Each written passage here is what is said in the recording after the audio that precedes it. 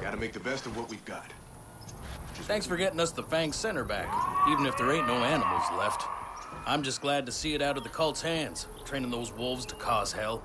And they've been shipping those crazy wolves all the way to the old lumber mill to keep an eye on prisoners. Now, we had a bear here named Cheeseburger, bit of a local celebrity, actually.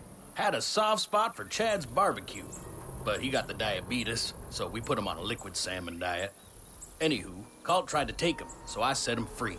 Last I heard, he was causing all sorts of mayhem. Someone should go find him, make sure he's all right. Grab some salmon from the pond ahead of time, though.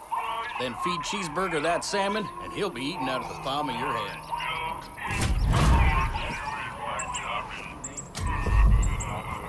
Nothing like taking someone else's junk and turning it into something useful.